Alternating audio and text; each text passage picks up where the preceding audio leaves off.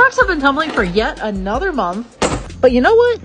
I am not ashamed. It has been a very, very busy month for me, and sometimes your rocks get over tumbled. Let's see if they survived. All right, we got a bit of a juicy slurry on our hands here. It's not really as thick as I expected. Got some media stuck at the bottom there. And of course, I can never do this without getting it all over me. Right on top there, we got that big piece of amethyst. There's that nice big carnelian.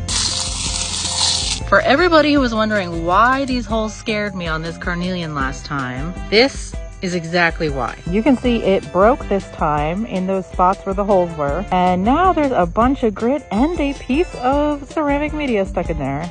It's like really stuck. Here's what the other side looks like though. Really pretty.